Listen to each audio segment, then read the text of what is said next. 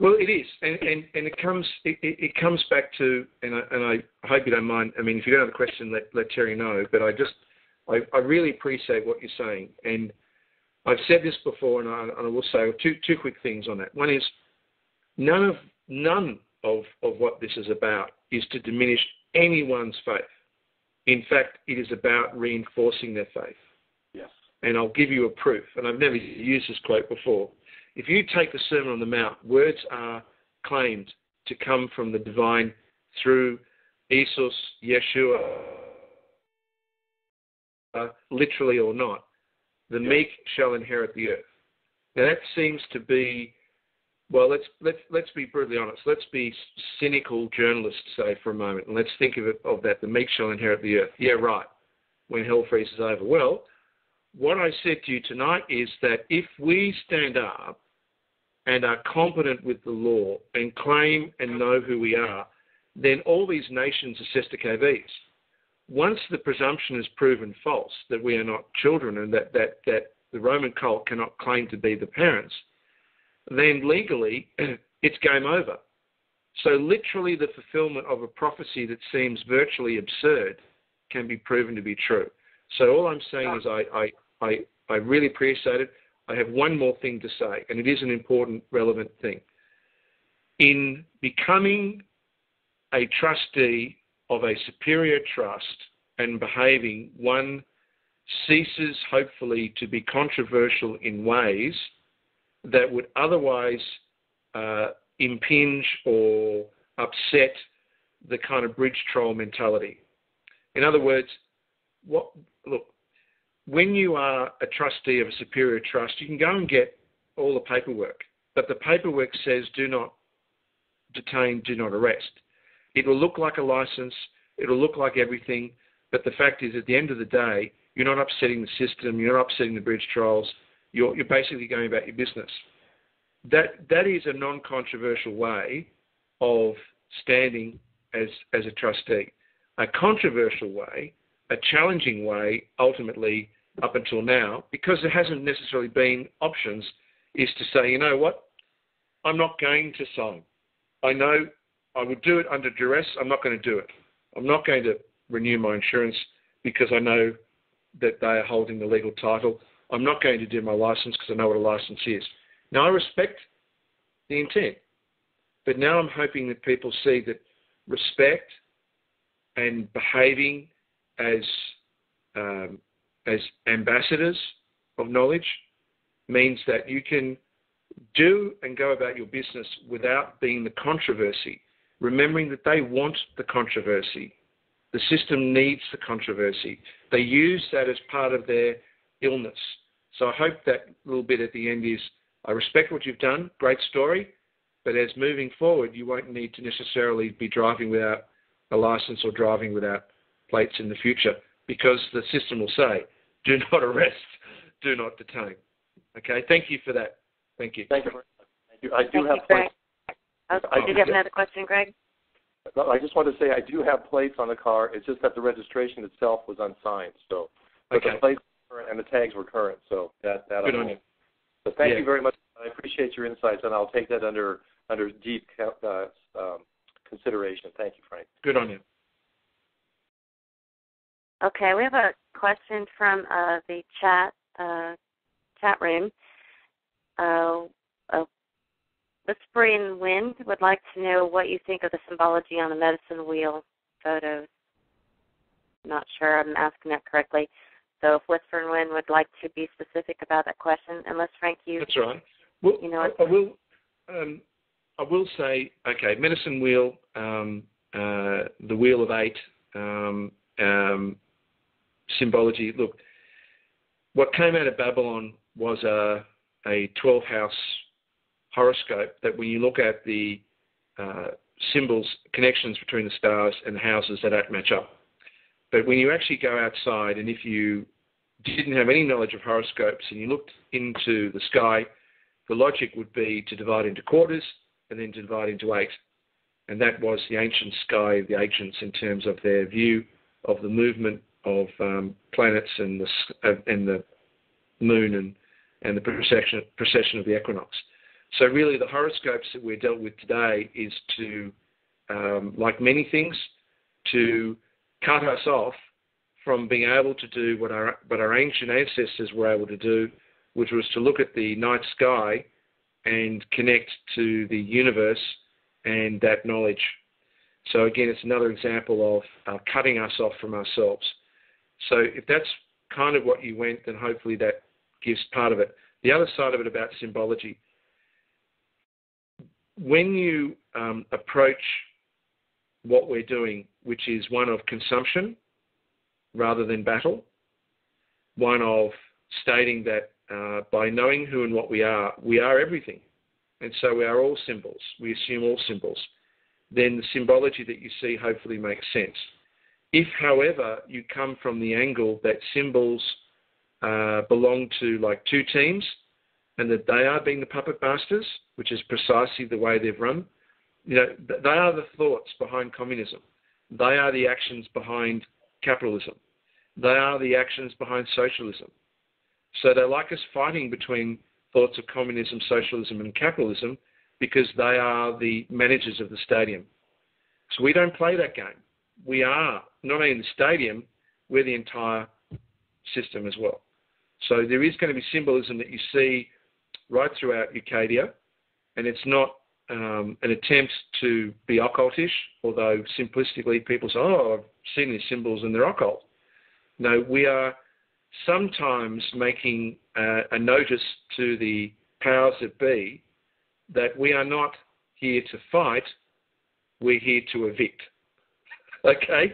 So again, I hope that might answer another part of your question. All right? All right, great. Thank you, Frank.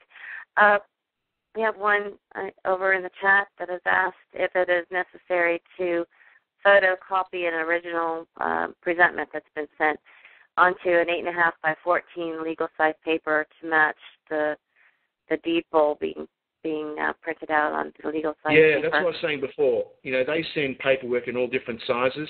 Some people get summonses that are small, some get them large. It's just matching up so that the gluing of the deed poll to the gluing of the public notice match up. So there's no problems in doing that, none at all. Yeah? Okay, great. Thank you, Frank. Looks like Ryan has another question. Ryan, did you ask your question? Oh, also an interesting question that ties into that. Does it have to be the same size? Like exactly the same size as the summons or other paperwork? No. All you're looking for is if you've produced a deed poll, you want their public face to be virtually the same as the deed poll. And the paper that you use for either the deed poll or the copy doesn't have to be legal. Remember that the colour of the deed poll and the size of the deed poll is symbolic. When you send it in blue, according to the canons, then it's okay. Yeah. Okay. Okay, that wasn't my question. I just figured I'd ask it because it segued. That's right. All right. What's the question? Yeah. Well, you said something about what people need to see is a hero, and I'm just going with the flow here because I honestly didn't expect it to go here, but I vaguely hinted at before. I said I'm not going to get into details on personal life right now, and I'm really still not as best I can, but just in the interest of time at the very least. But I actually have a court date coming up myself. Right. It's not for anything that I was hurting anybody. Yep. I'm a good person. Sure. What's the question, Ron? I believe that everything happens for a reason. Yep. Well, I guess one of my first questions is: Do all judges in the United States, like even just simple lower level misdemeanor district court judges, do they know about this stuff? No. Let me answer for you that in a bit more detail. We've discussed it before, but it's worth reading. The way in which they teach the law is that firstly, within the law is the truth. So embedded within vague references in case law, embedded in different interpretations of Black's definitions, embedded in jurisprudence, is the truth of the law that's been distilled down into the positive canons that you see on One Heaven, okay? Because every lie needs a backbone of truth to stay afloat. But our problems has always been distinguishing between the truth and the lie. So that's part of history. I mean, anything that's lasted for a long time is based on truth, but in their corrupting ways, they have corrupted enough to turn it into a lie. That's what I was saying about the definition of the word estate in Scripture. It's not saying the Scripture's wrong. It's just saying that in interpretations they've inserted words, and that word corrupts just so slightly the meaning. So in the case of the judges, what happens is you go to college, you learn the law, you graduate, you go presumably to be a public prosecutor, or if you're good enough, they'll put you in a firm, or you know someone, and then you spend a few more years, and then if you've become a prosecuting attorney, or you've ended up, working as a great defender, you might become a judge, and then you spend another 10, 15 years.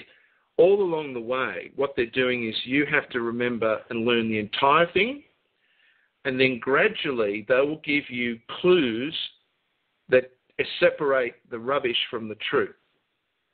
So that means that a lesser judge, a lower district judge, almost certainly is not going to know the whole picture.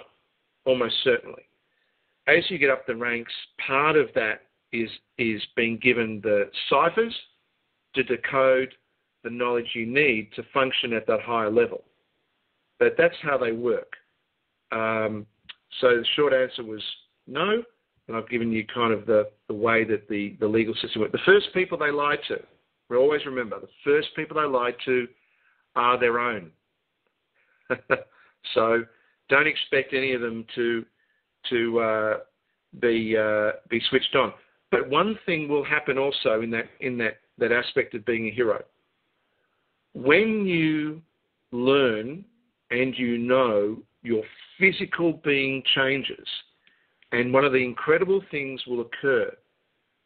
Attorneys and even judges, and definitely lawyers, will be intrigued by you and go and do their own because they know, but have not necessarily found a way to answer this question. They know something's not right. You can't do what they do on a daily basis if they are good. And I think most of them are good. And do what they do and not be affected by it. So you'd be surprised. So again, I hope I've answered those questions, Ryan. And if you've got more, you can always send me an email. Okay? Okay, thank you, Frank. I do have some more questions coming through on the chat. Okay. If someone has done the deed poll and they receive a phone call requesting more info, do you have an idea of how to respond? I've not heard of that happening, but sure. Look, okay, people have done deed polls, and there's like a string of things that have, well, say it's not a string, but some of the things have started to happen. So let's have a look at some of the classics. The simplest one, and this has happened to a few people, is that they send it back. Right? You just send it back.